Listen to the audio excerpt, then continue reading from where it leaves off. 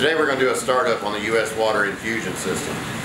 We're using a much larger system in this home, so we have 2 carbon tanks opposed to 1. We're going to go through how we're going to set up the peroxide system initially, and we'll go through how we backwash the carbon tanks, and then we'll go through what we call the bubble test, where we'll actually show you how to dial in your peroxide to get to that perfect setting. Now, before we do any of this, it's a good idea to chlorinate your well.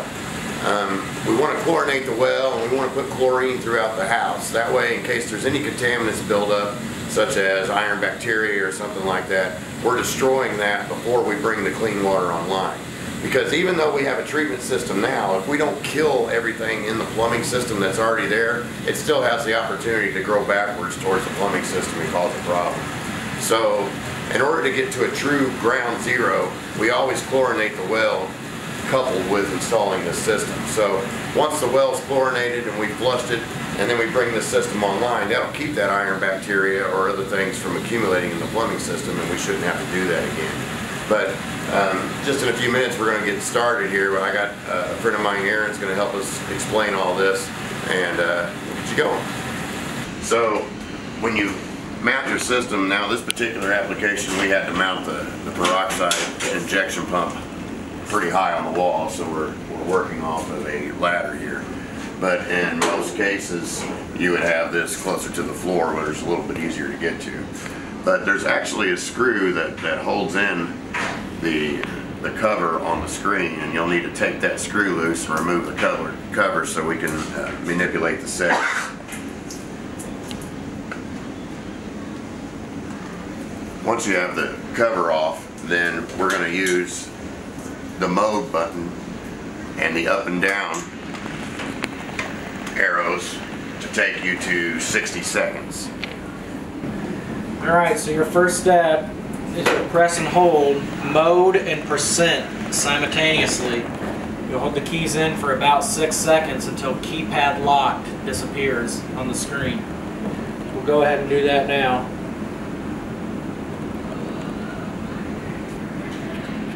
Alright, first step you'll do, we'll get this pump set to 60 seconds, 100%. So press and hold mode, and then you can use the up arrow or the down arrow to adjust your seconds.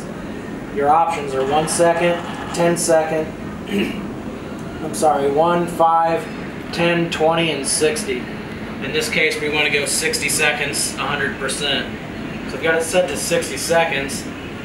Then you'll press and hold the percentage key. Use the up arrow,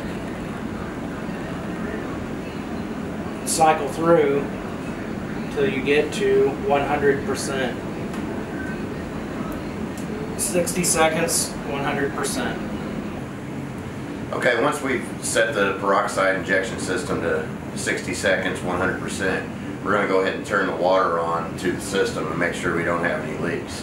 Now, before we turn the water on, typically what we're going to do is make sure our carbon filters are in the bypass mode. So if you want to come over here, you can see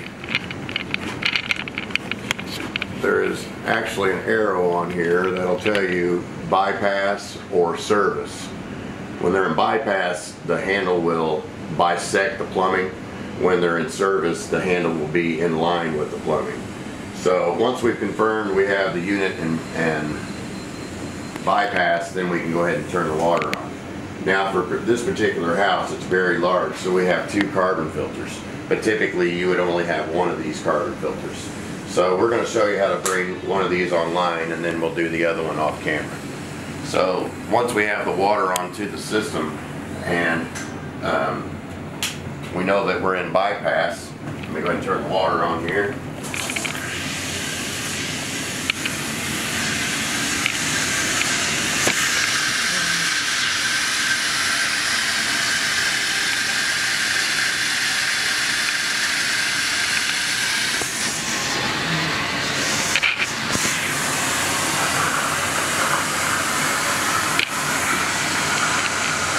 So we've got the main water valve cracked on right now, so we're filling the plumbing.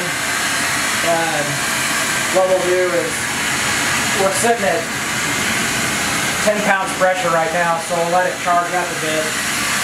What you'll do is you'll take, no matter the size of the carbon filter, what you'll do is you'll take and just barely crack the bypass valve open. I mean, I'm talking maybe 5–10%. Then I'd like you to take and go to your app on your phone, the Waterlogix app. Now you can do this by buttons, but we prefer to use the app. It's much easier. So we'll pair to one of the carbon filters, and then we're going to set it into a backwash. Regenerate now, you simply hit OK, and it's going to set the unit into a regeneration. So in this case, we paired to this backwash filter over here. So again, we'll just slowly open this bypass again, 10%. What you want to avoid doing is opening the bypass too quickly and introducing the water into the tank and shoving that carbon up around the upper basket. So by cracking the bypass valve open, you're just slowly going to introduce water into the tank and allow that tank to fill and keep the carbon from pushing up to the top of the tank. Right now we're getting to the point where the tank is filling. It's starting to flush the carbon fines out. This is one of the drain lines here. You can see how discolored the water is. What you'll do is you'll continue. We've got about 3 minutes left in this backwash cycle. Then it'll transition to rapid rinse. On a tank this size, we'll probably have to do 2 regenerations per tank. But ultimately your goal, you'll just continue to force it through manual cycles until you get clear water to the drain. Also, it's worthy of mention, once you get a steady flow of water to the drain, you can go ahead and open your bypass the rest of the way on the back of the control.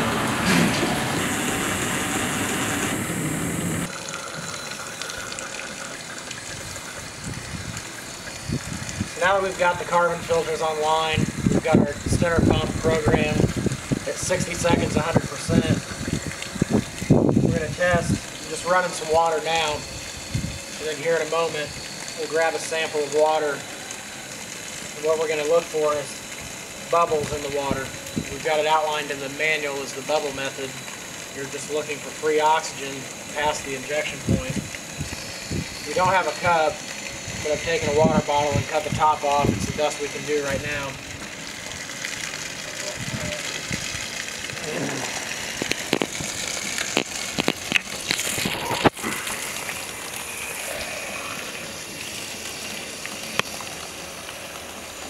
That's pretty milky looking. Not sure how well you can see, but if you watch it, it dissipates, and you'll see it rise from the bottom to the top. That tells us we've got plenty of peroxide going in, and we can dial it back. Yeah, so you can see all the bubbles sitting on the side. Now, since this is a pretty large home, Charlie's inside in the mechanical room, so rather than running back and forth, we'll just give him a call. Okay, we've got plenty of bubbles here. You can drop it back down. Maybe go 20 seconds, 70%.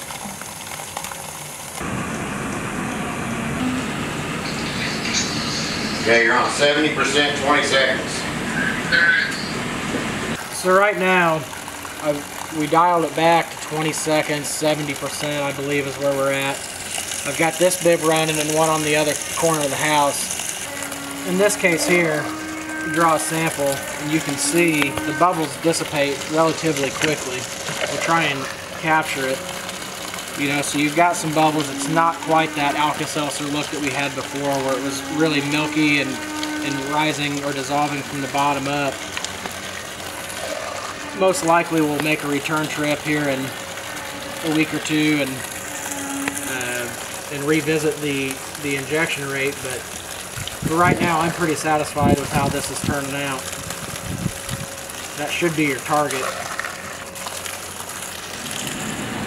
Okay, so we're finished installing and we're finished starting it up now, so we're at the point where we're basically ready to move on and start up the rest of the equipment here. But this was basically, in a nutshell, how you're going to install and, well, how you're going to start up the infusion system.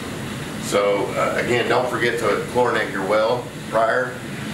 This will come with the infusion system. We send it with all systems because this is something that's crucial to the success of this, to make sure that you've killed everything in your plumbing system prior to starting this up. So there's instructions in here that'll tell you how to chlorinate your well based on the size of your well, the depth, and the casing size. So follow these instructions, and again, if you have any questions on any of this, you can give us a call. This is more or less just to help you to try to get some understanding of how to get through this. Thanks.